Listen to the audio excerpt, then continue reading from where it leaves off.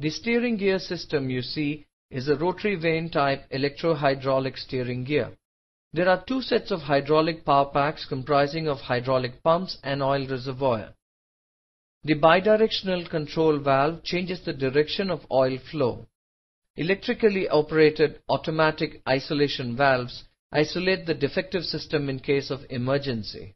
Combined shock buffer relief valves maintain the system oil pressure within limits.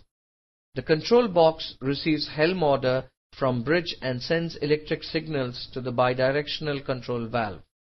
Potentiometer senses the rudder stock position and sends a feedback to the control box.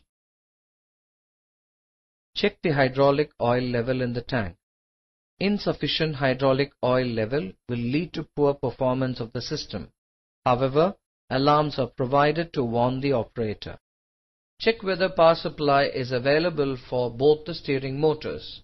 Standby steering motor power supply should be available for emergencies. The steering pump motor is started. The number 2 pump starts running. The amperage of the pump motor is checked. Electrically operated isolating valve of the running pump is kept in open position against spring pressure, and the isolating valve of the standby pump, when no helm is ordered, the bidirectional control valve is in mid position. When port order is given from the bridge, the bidirectional control valve moves to the left. Pressurized oil is pumped into rotor. The pressurized oil moves the rotor vanes. The rotor in turn moves the rudder stock to port side. The return oil flows back to the pump return side. When the rudder stock reaches the desired helm angle, the potentiometer sends a signal to the control box. The control box sends a signal to bidirectional control valve. The valve is pushed back to its initial position. This blocks the oil flow and stops the movement of the rotor. When starboard order is given from the bridge, the control box sends a signal to bidirectional control valve. The valve moves towards the right. The pressurized oil is pumped into the other side of the rotor. The pressurized oil moves the rotor vanes. The rotor in turn moves the rudder stock from the port to starboard position.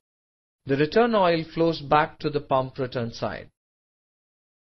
When the rudder reaches the starboard position, the potentiometer sends a signal to the control box. The control box sends a signal to the bidirectional control valve. The valve is pushed back to its initial position.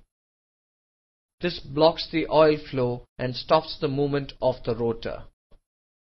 Consider during the operation there is a fracture in one of the pipes. The oil starts leaking and oil level starts dropping in the oil reservoir. The low level alarm is raised. If the leakage is severe, then low level alarm sounds and auto isolation takes place in the following way. The number 2 steering motor is shut down.